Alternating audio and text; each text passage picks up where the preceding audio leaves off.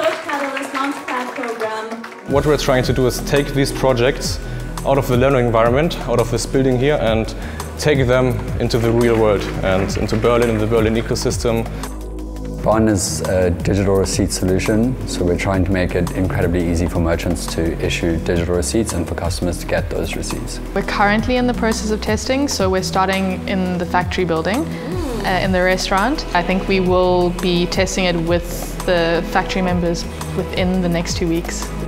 I'm part of the Sustain team. We do indoor farming for offices.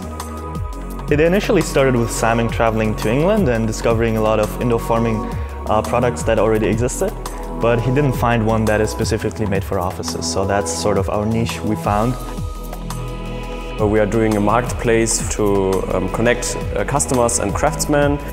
I'm working together with Klaas, my co-founder. He is a little bit over 50 years old and quite an experienced UX designer and product manager. I came here 1 year ago to code to Berlin and founded Arti together with Gabriel.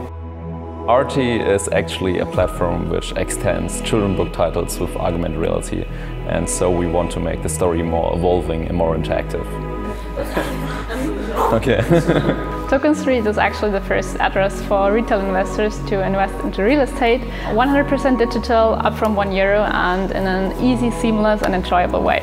We're using blockchain technology for that, but not just as a hype or buzzword, but actually to create an entire new financial product. The idea here is to enable everybody, starting with €1, to invest into real estate and benefit from that.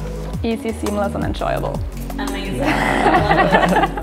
I'm the co-founder of Plan D. We digitalized the cleaning sector. Replaced it with this, our digital solution.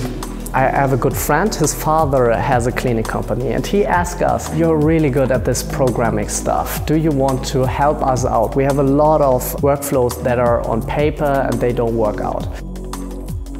Resonance is a mobile application that uses an affordable heart sensor to accurately measure your stress levels and teaches you a personalized breathing frequency that optimally reduces your stress or improves your performance. You can go to our website resonance.so and sign up there for our beta phase. I'm Liam, so I'm from Null. I'm one of the co-founders at Null, and we help companies to offset their carbon footprint of their employees in particular. And it takes only 5 minutes. It's easy to set up. Each employee calculates their own personal footprint. They pick the project that they would like to be offset into, and each month we help them to live carbon neutral. We help you with all those bureaucratic requirements and regulations. If you export something to a country that the European Union has a free trade agreement with, super bureaucratic, and we made it so much easier with our solution.